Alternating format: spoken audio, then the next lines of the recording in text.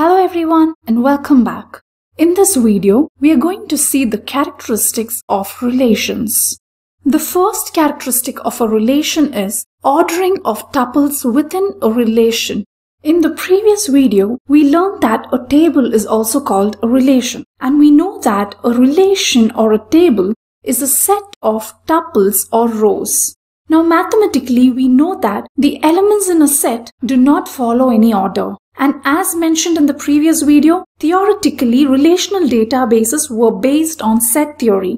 So therefore, just like the elements of the set need not follow any order, the tuples in a relation also need not have any particular order. But when it comes to files, all the records are physically stored on disk or in the memory. And since it's physically stored, it would be good to have an order among the records, like the first record, the second record, and so on. This helps in searching and retrieving the records faster.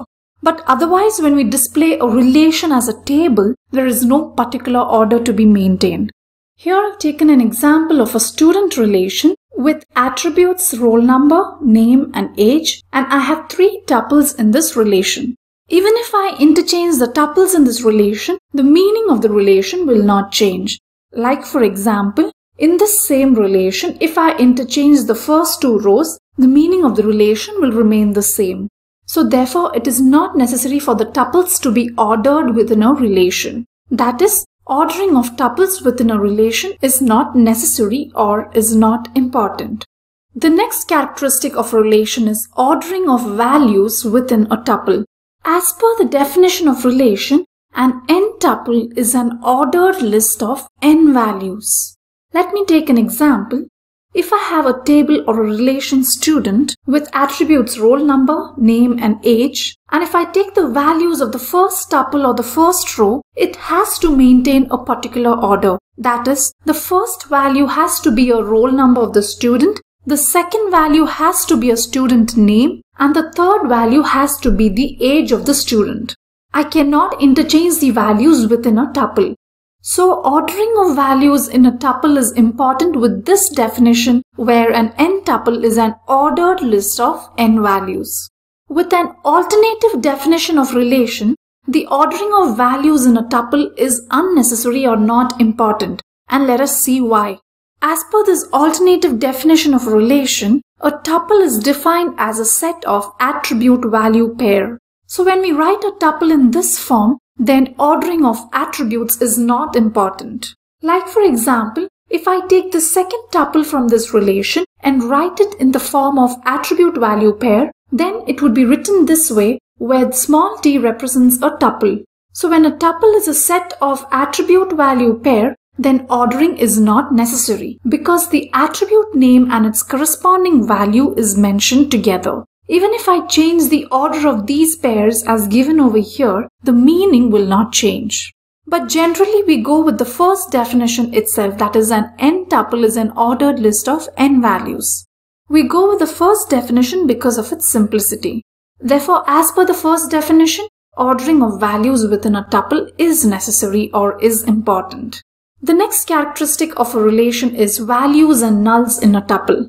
Again, we have already learned in the previous video that each value in a tuple has to be an atomic value. That is, it has to be a value that cannot be divided further. Since the values has to be atomic, we cannot have composite or multi-valued attributes in our DBMS.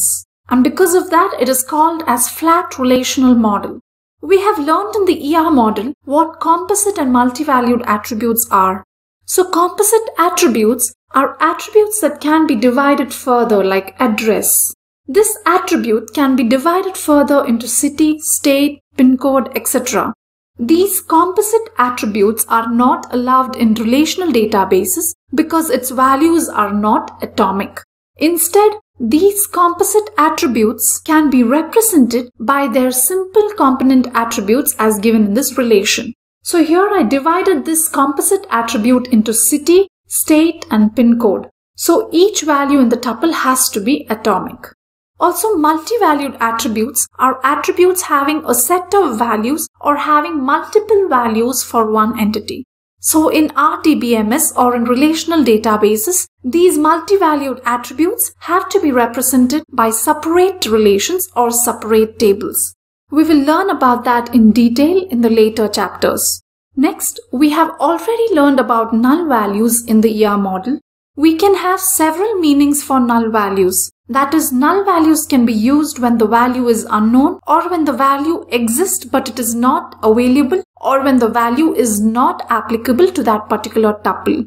Since we have already learned about null values in the ER model, I'm just doing a quick recap here.